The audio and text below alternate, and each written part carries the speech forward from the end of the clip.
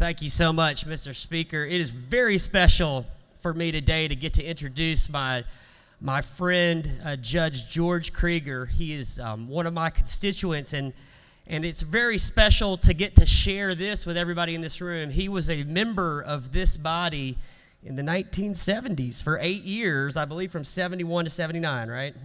69 to 77. 69 to 77, and he used to sit right over there next to the door of the ante room.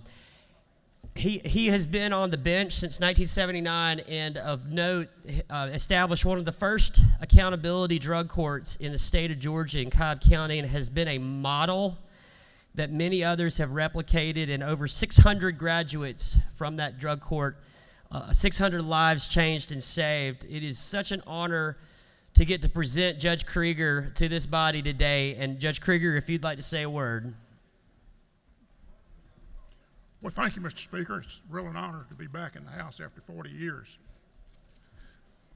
I want to thank the members of the General Assembly, in particular the House of Representatives, for the support you give to the accountability courts. And it's through your work and support of our courts that we're able to save these lives. There's nothing like being at a graduation and a parent comes up to you and say, with this program, you have saved my child's life. And that really makes you feel that you've accomplished something. The accountability courts are one of the best things the court system has ever done, and it's just my honor to be a part of it. And thank you very much.